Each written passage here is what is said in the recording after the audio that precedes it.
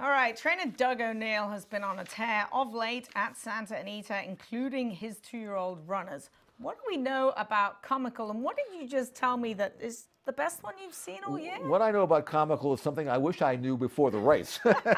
She is the best 2-year-old I've seen so far. Now, heck, we're not even into June yet, but still, let's take a look at this 5 furlong, actually it's a 4.5 furlong race. Her name is Comical. She's number 5. She was bet down to 8-5. You can see number 5, Comical.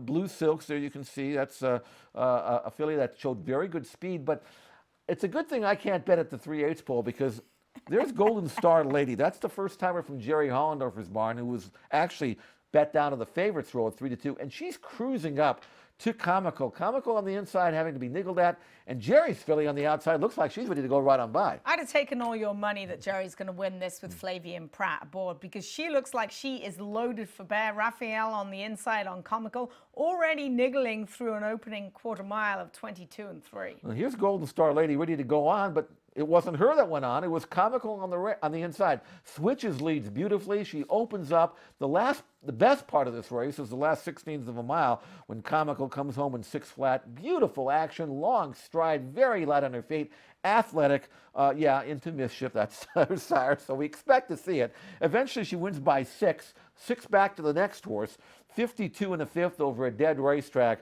I mean, Comical to me, she is a spectacular prospect, and her mother could run a little bit too. Case trained by Owen Hart. He did her best work around 2 turns, and that's really good because Into Mischief sometimes will get you a 1-turn kind of horse. They can go 2 turns. He's a brilliant sire, but I like the fact that she's by Into Mischief out of Case. Comical is her name. Put her down in your list. Can't wait to see where she'll come back. Maybe Del Mar, I would think. Comical, and definitely the top 2-year-old I've seen so far. For Jeff Siegel, I'm Zoe. Thanks for watching.